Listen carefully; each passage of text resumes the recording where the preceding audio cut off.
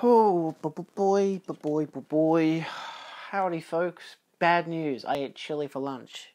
So I'm probably gonna shit myself later. Just saying. It was chili and tuna. Bad idea for a lunch combo. Anyway, first up, Indiana Jones and the Kingdom of the Crystal Skull. This one actually didn't have any, sticky stuff to it, which is great. It's bizarre to me that of all of them, the Last Crusade did. What the fuck was that all about? All the rest of these have just slid right off without a bloody, pickle and a half. So yeah, you got your nice glossy cover. I say glossy because it's kind of got that specific shine on the golden parts, like his bike and the skull and her sword and whatnot. You got the skull on the back, which is pretty freaking nice. You get them on the inside, which is a pretty decent image. I mean, obviously it extends all the way around with Marion on the other side. And you get your poster, which is still pretty nice. This is I think the teaser poster, without all the cast, which I think they've all been teaser posters for the most part. That's being the whole ordeal of all these posters, the man with the hat returns, this time with his father, that kind of bullshit. So, yeah, no, I'll be honest, for the most part, I'm really happy to have all these steelbooks, to have them all in uniform, to have them all looking the way that they do. They just look exceptional. I know people don't give half a fucking shit for Kingdom of the Crystal Skull. I've always liked it. Yes, there are issues with it, sure, like the monkey scene, which is fun, but stupid. And look, I'll be honest, I've always loved the nuclear bomb part, especially when he just survives the goddamn fridge. I'm like, fuck, this guy can do anything. It's dumb, but it's fun. So I enjoy it for that, I am somewhat still excited for the new one. That'll be, I don't know, it could be interesting. I bought a couple things on, so the Queen died. I don't know if you've noticed, by the time this video comes out, it'll be October, so I guess it doesn't really matter. I probably should, I do wonder, is this coming out on my birthday or not? Shit.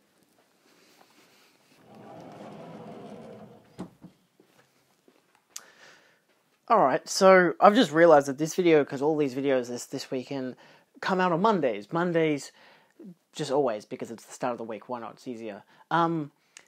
This video is rostered to come out on the 24th of October, which might be today, it might be later in the week. I don't know yet how I'm going to pin it out, because the 24th is my birthday. I'm turning 24, it's great. So, either this video is coming out on my birthday, just for the traditional sake of having this weekend come out on the Monday, or I might delay it till the Tuesday or some bullshit. I don't know, but if it's my birthday today, then that's my birthday. It might say 23rd because, on the description, because it's the US date that it usually refers by, but still. So that's why, most of the videos that come out on my birthday always say the 23rd instead, because it goes by the US counterpoint instead, even though it's that 12 AM on the Monday morning. It's not 12:01, but, it's still the Monday morning. Anyway, so there you go. I just realised. I bought robots. I mentioned that the Queen was dying, and that she died and all that shit. I'm only mentioning it because we had Victoria had their... Did all of Australia do it? I'll be honest, I don't know. I don't care. Victoria at least had their day of commemoration or whatever the fuck it was. I don't know. I got a day off work. I still worked the next day, which was a public holiday in Victoria because it was the grand final... pre-grand final day, so I worked that day, so I got double pay. Great. Or pay and a half. Who cares? Fucking easy day. But I ordered some Blu-rays on that day, to come in on that day, on that Thursday, because Amazon, they're a bunch of bastards. Anyway, I got a childhood favourite, Robots, because I don't need it. I've had 2 DVDs of this in my life. The first DVD I had, I think we threw out when we moved to where we currently are, and I was looking for it to watch it because I had some nostalgia for it. It didn't have it, so I bought the DVD like a fucking idiot at JB Hi-Fi. It was probably $5. And I have the DVD down there, and I have watched that DVD since. But yeah, I figured I'd just buy the Blu-ray because I really like this film. It's not the best film in the world, but it's a childhood favorite, and I don't know, it's just good shit. So that's one. Numero dos. The Contender. This one allowed me to get the free shipping to come in on the same day kind of deal. This is one of the Imprint titles. I have never seen it, but it sounds like an interesting film. It has quite an abundance of special features as well. It's a political thriller set in like I think it came out in the 90s. It's meant to be it came out in 2000. It's meant to be a whole, like, Bill and Hillary Clinton crap, with their whole, America. I don't know that much about that American politics, I'll be honest, I grew up with Clinton being the memed guy who slept with his secretary, and I never once considered a secretary or whoever it was, and like I never considered how, because I only learned after the fact that people villainize the secretary because he made them villainize the secretary, where it's like, yeah, but he was the bad guy, so it's like, I don't know. So that's interesting. I don't know how much it has to do with like the politics of the time, but it's enough that it's like a reflection kind of deal. And then to make my Halloween season just that extra bit spicier, I bought myself The Frighteners, which I haven't actually seen, so I haven't seen The Contender either. This is the 15th anniversary edition, has a hot damn amount of special features there, and of course it is a Peter Jackson film, starring Michael J. Fox. I've known about this film for a long time. I love too how it's like, oh yeah, that Blu-ray cover that's like, UK as well as Australian and whatever. I like the cover. It looks interesting. It's kind of creepy. Obviously, the big M-rated logo is kind of bullshit. But yeah, it's got a documentary about the film. So full-length documentary. I think that's like the whole special feature, just the documentary. So yeah, I don't know. I've always wanted to check it out. I've seen images and I think clips maybe before in the past, but I've never actually watched it, so I figured, hey, sure, it was like $7. Why not? And because this is still a absolute banger of a film, despite its original being my favourite vampire film of all time, I bought Fright Night on Blu-ray. I have done a video about Fright Night. It was not a good video. I'm pretty sure it was just me comparing the two, which really it's not worth watching. But yeah, I figured I'd buy the Blu-ray because it's a good horror film, deserves good picture, good sound kind of deal. The whole cast is fantastic. You got Anton Yelchin, he's brilliant. Fucking David Tennant, Colin Farrell, Toni Collette. I don't know who the girlfriend's character, I don't know what her name is. It doesn't say. No, it doesn't. I mean, if I looked at the specifics, Colin Farrell, Fright Night, Christopher Mintz-Plasse, David Tennant, and Toni Collette. Well, unless her name's Christopher, okay, I guess she's not credited. It's kind of weird. But, yeah, I adore this film. This is what I watched before watching the original Fright Night because we love David Tennant because of Doctor Who. So we watched that we didn't watch it when it came out, obviously, it was MA. So we got the DVD, which we still have. I just wanted to upgrade it. Also, I wanted to own the D8 version because it's not actually mine. The DVD is like, I guess Dad bought it for us or some shit because, hey, vampires. And also David Tennant. Hey. But yeah, I've always found them to be really fun movies. I haven't seen either sequel to both films, which I find so not very bizarre, I guess, when you think about it. Like, most people would watch a remake over a sequel half the time when it comes to a lot of stuff like that, like direct-to-DVD sequels and stuff. I've realised I'm pretty sure my camera's been crooked the whole time. I have no idea.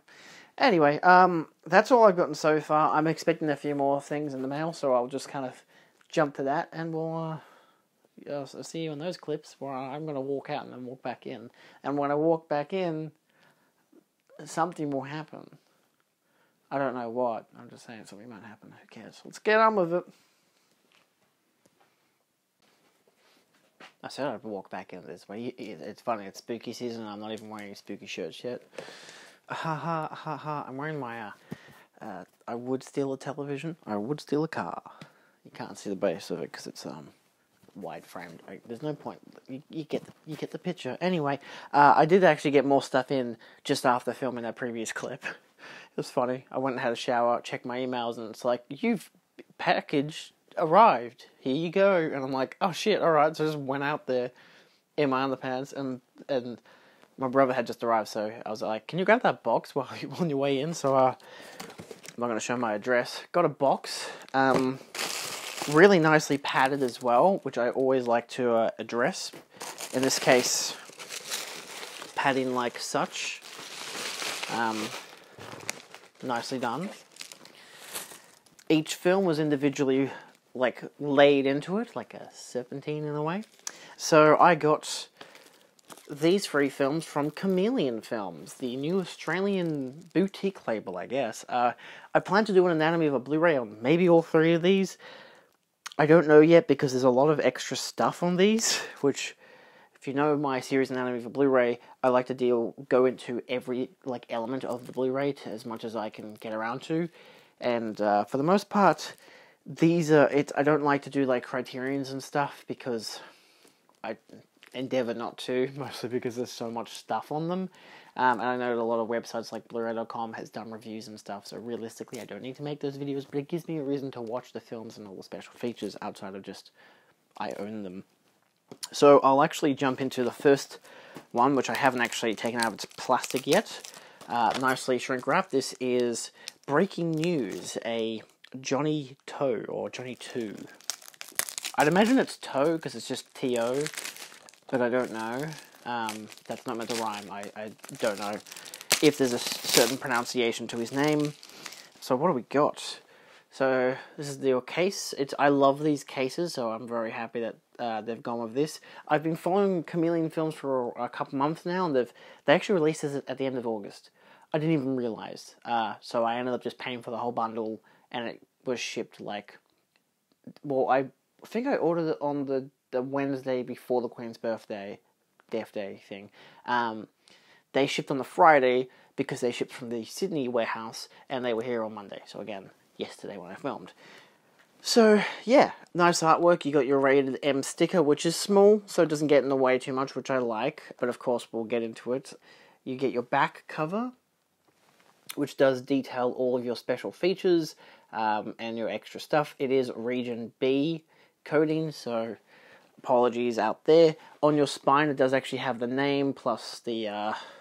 I believe this is from Hong Kong, so yeah. So it has it in Chinese, I guess, and your spine number. So you get number 1, and that's the Chameleon Film logo, which I really like. It's a little swirl. It's cool. You open this bad boy up, and first thing first, you do get disc artwork, which is really nice, and second thing second, which I think most people will appreciate, it comes with reversible artwork that doesn't include the rated sticker, which is fantastic. I only knew about that because I've already opened Summer Time Machine Blues, just because I wanted to open one of them before I left yesterday, because I saw Avatar on IMAX, and it was great. And the sequel looks great. I cannot wait for it to come out. I'd highly suggest that in IMAX, just in 3D in general, really. But yeah, so of course it's basically the exact same on the back. There's no real difference outside of a lack of a barcode. And you get your booklet, which is cool. It's just an essay. So you get a synopsis of the film, and then you get a detailing of stuff, some kind of an essay or something, and a biographical essay on Johnny Toe. Cool. And critical appreciation. So yeah, Blu-ray credits and all that, very nice. Go visit Chameleon Films, you get more films. I'm not sponsored or anything. I'm actually not sponsored, I don't. Don't think they know I exist, despite me having just bought one of their films. But I'm really keen to dive into these, because it's really cool to find Australian boutique labels. Again, IMPRINT started, like, what, 2 years ago? And they've been going really strong. So I'm really excited for these, because I really like Asian cinema, especially Hong Kong cinema, a lot of Jackie Chan stuff, and Sammo Hung. So I'm open to whatever else there is, and there's always other stuff. A lot of it's action stuff, but sometimes you get goofy sci-fis and whatever. So what's the next one? The goofy sci-fi. Summer Time Machine Blues. This is the one that I've already turned around, so it doesn't have the PG label. But yeah, as you can see, it pins out quite nicely. Yeah, there's not too much to talk about. It's the same kind of deal where you get your booklet, which is nice and colourful. You get your disc artwork, and you get your reversible artwork, which is the exact same as the other artwork, just without the labels and stuff, which is really cool. I actually had already taken this out, and my dad already had it out there in the lounge room, so I'm like, I guess he wants to watch it soon. I believe this one's Japanese. It's from 2005, which it is interesting that none of these say the actual years it was released outside of on the back. Obviously, it does say, yeah, it is Japanese because it says 2005 Japan. I guess I'll leave that there and kind of try to read it. But yeah, so you get a good amount of stuff. I mean, already looking at the two of these, you get a 2004 Hong Kong film. It's 90 minutes, a 107-minute long Japanese film.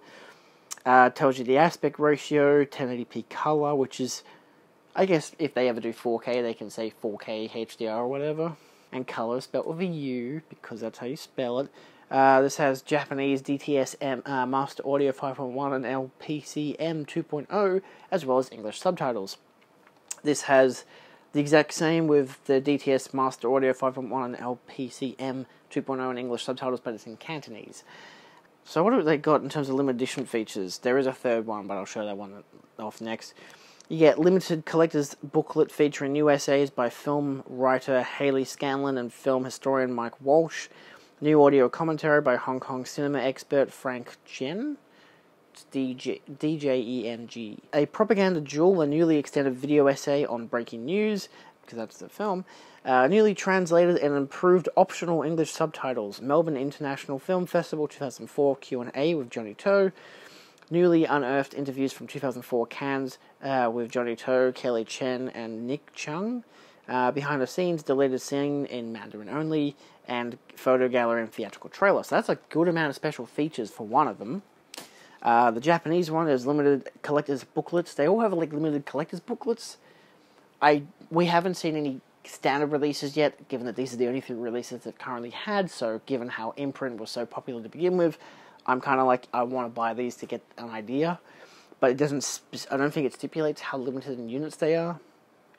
So, limited collector's booklet featuring new essay by film writer Hayley Scanlon. I'd imagine these are going to be like Arrow Video, where they're probably actually going to do their own remasters and stuff. And you get a booklet to some degree, maybe a sleeve. Obviously, these don't have sleeves, but I kind of prefer the casing over getting a sleeve, if I'm going to be honest with you. So, that's a good benefit.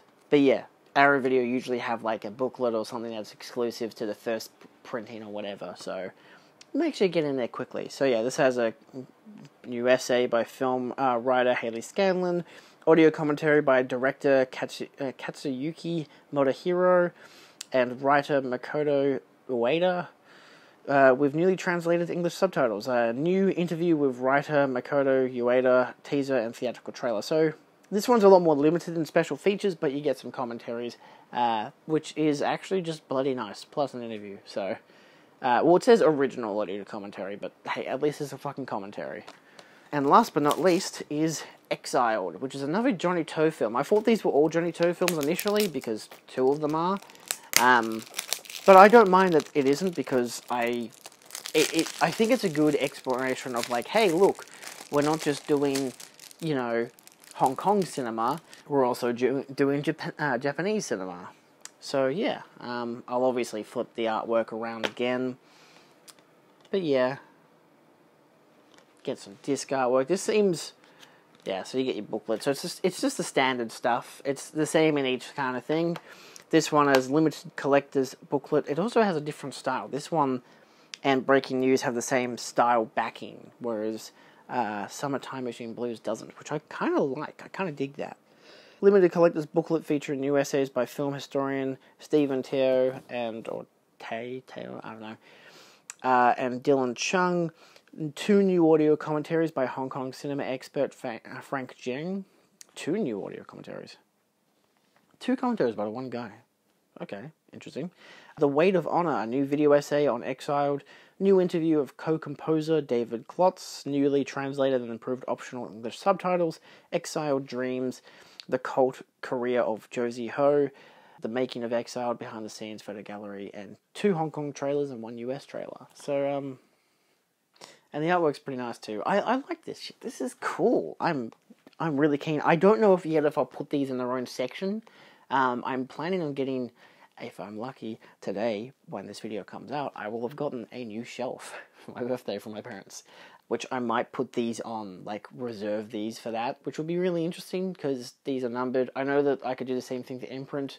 I probably should, but I've got, like, the Straight Story, which is already in my David Lynch collection, so that's a bit And also, I don't have every single Imprint title. Same with Criterion. It's just not going to happen. But these ones, I probably could, and I don't see why I shouldn't. I also went to JB before seeing Avatar. I wanted to trade in a Switch game for another Switch game. I instead just bought the Switch game, which is New Super Mario Bros. U Deluxe, because I like 2D side-scrolling Mario games. It was $64. If I had traded in the game I would have traded in for, would have only given me $20 off the price tag, which didn't feel worthwhile given that I probably spent like $70 on that game, because it's a Switch game, they're not really cheap. This was on sale. So I figure I'll just buy it straight off the bat, get it over and done with, you know. They had a $10 and $5 bin, so I bought Hot Rod, which I've heard is quite good for those American comedies. But I don't mind the Andy Samberg ones, you know. Andy Samberg? Yeah. Like Lonely Island ones, I believe it is. I don't know if this one's a Lonely Island film, I'll be honest. I have no fucking idea. But I've heard good things, and I've been wanting to watch it for a while, so $10 sounds like a bloody steal.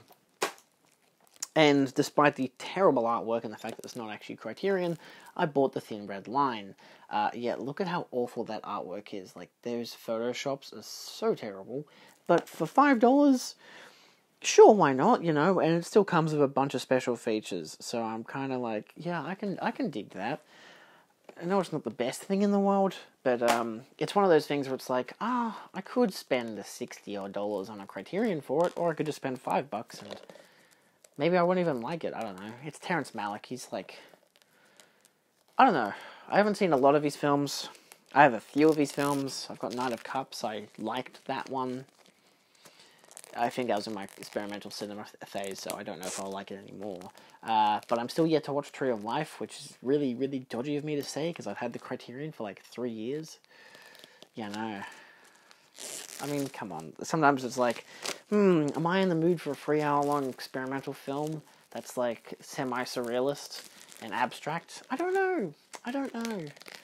I'm not always in the mood for that. Sometimes, sure, but you know. And because I just took it out of the plastic and now I'm going to keep it, I bought Lolita. They had it there on the shelf. I figured I'd buy it because it was like, I feel like this is one that'll probably sell out because Lolita is a very particular choice. I have the original Kubrick one. I haven't seen either. I obviously know what the films are about, but like, look, it was either this or a movie called Whore. I don't know which one's a better choice, I'll be completely honest with you. But yeah, you know, it's got some nice artwork, I guess. It's very white, you know, in its own way. Bunch of special features. Yeah, I don't know. It's one of those things where it's like, I showed a guy, because we met up to see Avatar, and I showed him the free films. He's like, oh yeah, Hot Rod's good, you know, Thin Red Line, sure. And then I showed him the later, he's like, oh, I wouldn't have paid $30 for that. Actually, I wouldn't have paid any money for that. I'm like, yeah, well, knowing it's Imprint, it's probably going to be rare, limited edition, and all that. Well, it already is limited edition, so it's like, yeah, I figured why not. I do have the other Lolita, don't I? I don't think I do. Oh, I do. Okay, I do. I forgot that it's in Kubrick's collection, but yes, I got Lolita. I got both now. I'm pretty sure there's a third one. I don't know. Anyway, that's it for now. I guess we'll see what else comes in. I don't know. Either way, I guess this is my birthday video. So it ended on Lolita's a bit weird of me. I probably should have done like Mario. I don't know. I like Switch games. I don't care much for video games in general, but I like playing Switch games on the occasion. I played Donkey Kong the other day, just on the Switch by itself. I usually get it connected to the TV, but I don't like always playing video games on the big screen. I used to play Game Boy as a kid. Loved Game Boy Advance. So, yeah.